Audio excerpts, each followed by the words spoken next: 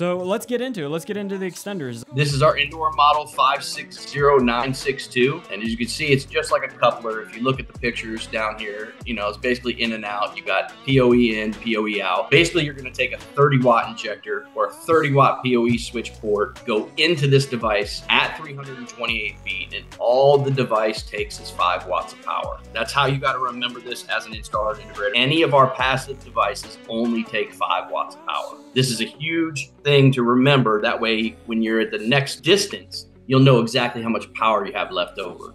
So if you go in with 30 watts, you're going out with 25 watts, but now you're at 660 feet versus 328, which is excellent because now you got gigabit speeds. You don't have plug-in power anywhere, and now you're at 660 feet. Honestly, if you're an installer, every single installer should have this on their truck. You should have 3 or 4 of these on their truck.